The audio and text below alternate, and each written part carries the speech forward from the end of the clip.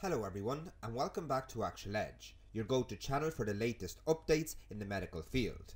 Before we start, don't forget to like, subscribe and share the video. Today we have some groundbreaking news to share regarding breast cancer treatments. Recently, City of Hope physicians have been at the forefront of innovation, exploring advanced surgical techniques, clinical trials and prevention options. With the appointment of Dr. Veronica Jones as the Chief of Division of Breast Surgery, City of Hope is pushing the boundaries to offer the most innovative treatments for breast cancer patients. Dr. Jones emphasizes that the misconception of breast cancer being a death sentence is false, and many cases are manageable and curable. Dr. Jones highlights the precision in surgeries including robotic mastectomies and ablative procedures.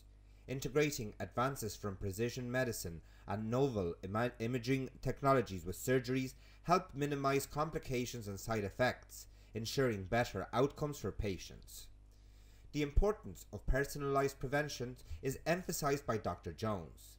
She suggests discussing individual risk factors with your doctor and tailoring breast cancer screenings accordingly. It's not one-size-fits-all approach, and individualized care is key. Now, let's talk about one of the most exciting developments, CRT Cell Therapy. City of Hope is leading a clinical trial using CRT Cell Therapy to treat HER2 positive breast cancer that has spread to the brain.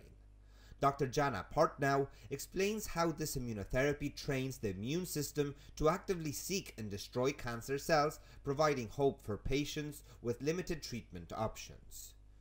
Moving on to reconstructive procedures, City of Hope offers 3D nipple areolar complex tattooing.